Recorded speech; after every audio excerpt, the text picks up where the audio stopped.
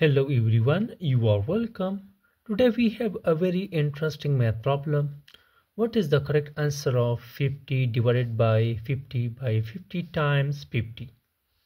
Now here look at this one part. Here we can cancel 50 with 50, so this part will become 50. And dividing 50 by 50 gives him 1. And here 1 is our answer. But this answer is wrong. Now look at the problem. Here we have two operations, division and multiplication.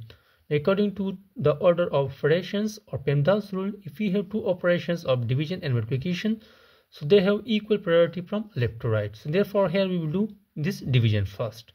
So first we will divide this 50 by this one fraction.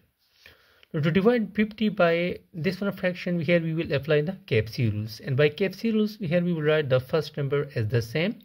So here this 50 will be the same. We will change the division sign to multiplication, and we will take the reciprocal of this one fraction. That will be the same. That will be 50 by 50 times this one number 50. Here we can cancel this 50 either with this 50 or this one 50.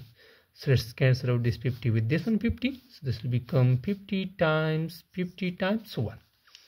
So this will become, this is 50 times 50 times 1 is simply 50.